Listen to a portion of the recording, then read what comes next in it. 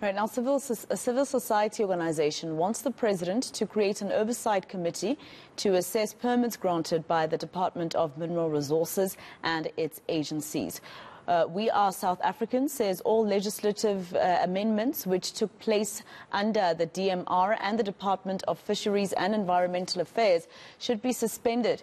It also wants a moratorium on rights, including for mining, oil and gas exploration granted under Minister Gwede, Mantashe and Barbara Creecy. The Green Connection strategic lead, Liz McDaid, speaks to us now very quickly about this issue. Just tell me very quickly, Liz, what it is that you have an issue with, rather, particularly with these rights and permits handed out by government. So the Green Connection is not part of the We Are South Africans. We're all different parts of civil society. But I think the general call is for a moratorium on all of this offshore oil and gas. And the problem, there's two problems. One is climate change means we can't have more oil and gas. We've seen the more increasing floods and disasters in the Eastern Cape over the summer. And that's, in our view, very closely linked to climate change and the weather changing. So we need to change. We need to move away from fossils.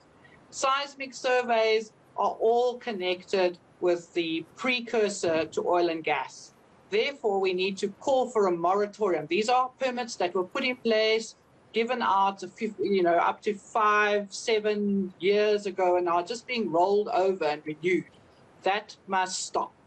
And then I think there's also a lot of stuff that's happening that it doesn't really help the livelihoods of the fishers along the coast. And that's our critical issue, is there are thousands of people whose livelihoods are dependent on a healthy ocean. And things like coastal mining, oil and gas, seismic surveys, and things like dumping of toxic waste, for example, as well at sea, are problematic. So we certainly are backing a civil society call for a moratorium on any more oil and gas. And we think as a country, we need to say enough. We've had the Shell case on the East Coast. There are many other permits which have just been given, where we are going to see additional seismic surveys carrying on. And what we need to do is say, stop this. How do we transition faster to a renewable future that is going to ensure that the livelihoods of people who depend on the coast are protected?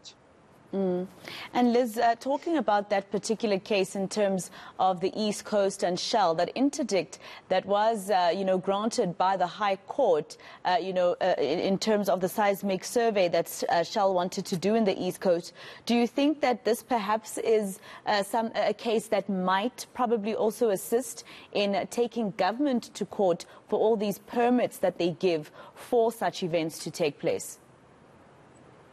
I think that successful interdict against Shell is a very good marker in the past. It's a sign which says, because the judge found that there was a reasonable association, there would be irreparable harm, and that irreparable harm would mean that all of those guys along the East Coast would not be, their livelihoods could be undermined. So it's the same on the West Coast.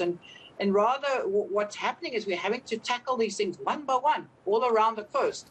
So it's enough now. We need to stop and actually say that's old style stuff. We're now moving into the modern world. We're having, solar panels for water pumps. We've got all sorts of other big renewable energy plants that are running industrial complexes. So we are moving. Technology is moving. South Africa must get with the program, and part of it is actually stopping the search for oil and gas. We think it's not necessary into the future.